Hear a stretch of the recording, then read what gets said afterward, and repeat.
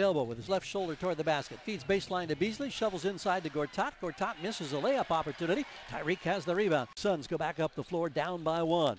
Dragic breaks down the defense, gets in the paint. 2 ball fakes, throws to Marcin Gortat, and we got a whistle and a foul as he rips it home, and a foul on the reach called against Tyreek Evans. Can protect the paint, as the Kings call it, protect their house, and that's not letting the players like Gortat get those type of dunks.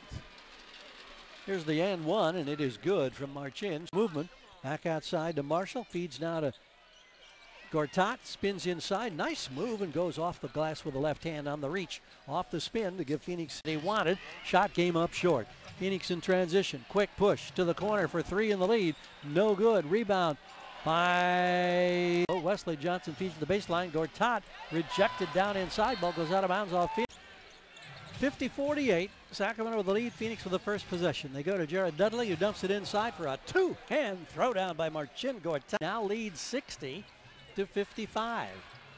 Here is Gortat going strong. Nice setup pass from Michael Beasley. 50 went on a 10-1 run now, and the Suns have come back to tie it up.